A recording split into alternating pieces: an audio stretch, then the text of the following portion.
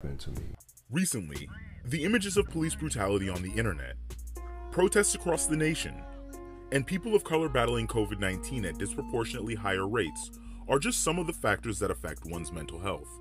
If you're a person of color and your stress level is higher than a non-person of color because of all of the race and racial factors in this country, then you're more likely to have mental health problems.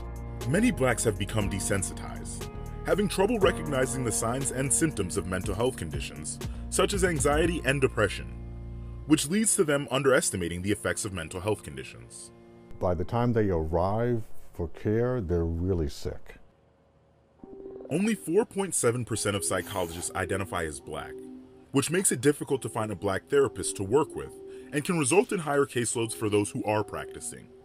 To combat the lack of inclusion, some black psychologists are making it a priority to meet people where they are by creating a comforting environment and providing resources patients need to heal.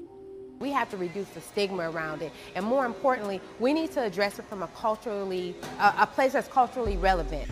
In Milwaukee, Tarsha Wiggins, a licensed clinical social worker, created a different form of therapy.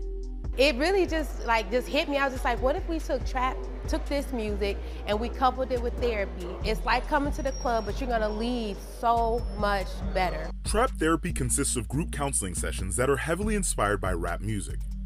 Psychologists like Tarsha understand that by embracing culture, you can create a safe space for individuals seeking help.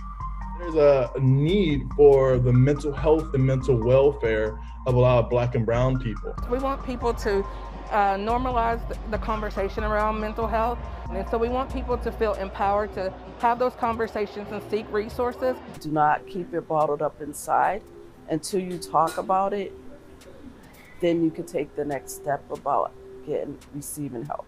Here are some general tips on how you can provide support for those dealing with mental health.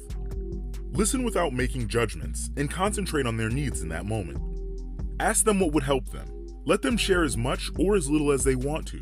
Treat them with the same respect, compassion, and empathy you would like to receive.